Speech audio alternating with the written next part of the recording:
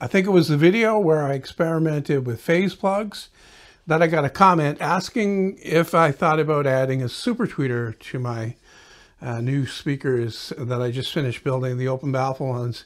And I've never thought about super tweeters because my hearing has gone up in the top end. There's no bringing that back, short of magic.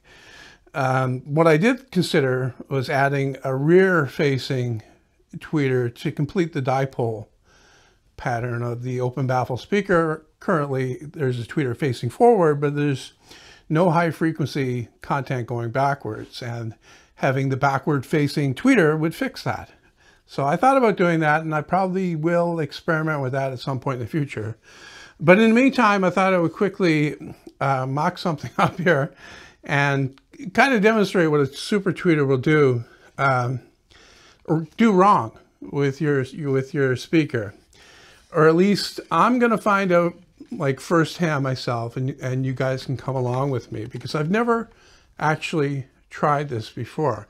I know what it's supposed to do, but until you do it yourself and see the severity of the problem, then you really can't say for certain, right? Unless you read books and you know, go by their examples and all that. And you know, I've done that, but you know, I'm a hands-on guy, and I thought it would be interesting to demonstrate. So I made this thing here. It's just a piece of 1/2-inch plywood with a regular tweeter, except it doesn't have to be any kind of special tweeter, mounted on it. It's facing forward like that. And I have a coil on here right now, but this was added after. The original was just a single capacitor, 2.4 microfarads, and that's a first order filter, and it's around 8K. So everything below 8K is sloping down. All right. So the first thing I did was I measured the ELAC here as it is on this stand. I set the microphone 1 meter from it with the microphone on axis with the tweeter, just normal procedure for measuring speakers. And I ran a sweep, and you can see the results of that here.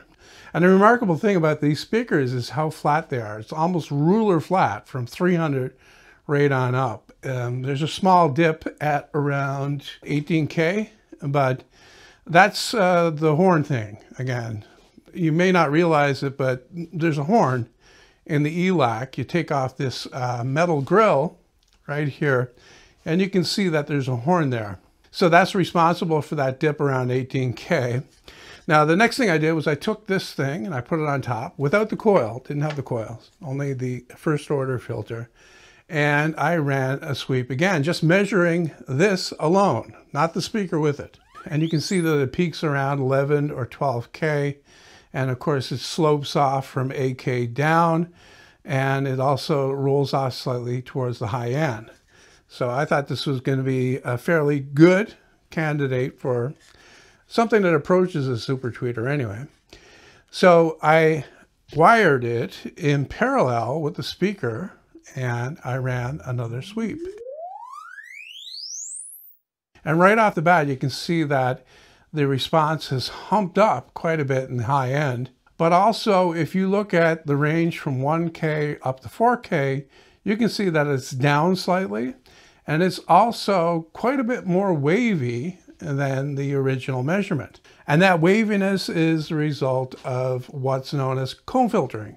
That's where you have two speakers playing the same signal, not close enough together, where they'll interfere with each other and reinforce some frequencies and cancel other ones. So the tweeter on the ELAC is pretty close to the top, and that makes it pretty close to this when it's put on top.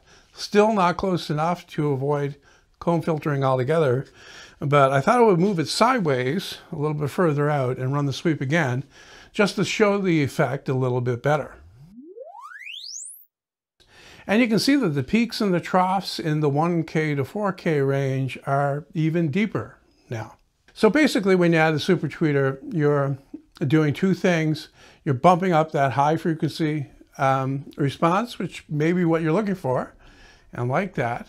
But the unintended consequence of that is some comb filtering in the lower frequencies. It depends upon the overlap though, and that's the reason why I added this coil to change this to a second order filter. And this is crossing around 6,000, a little bit lower. But I ran a sweep again with this in place. And as you can see, it didn't completely fix the problem, but it did make an improvement in that range from 1K up to 4K.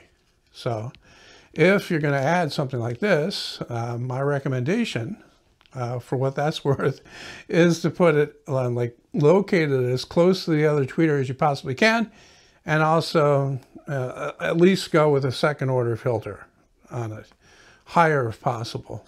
The more of that lower frequency stuff you can cut off, the less comb filtering you're going to have.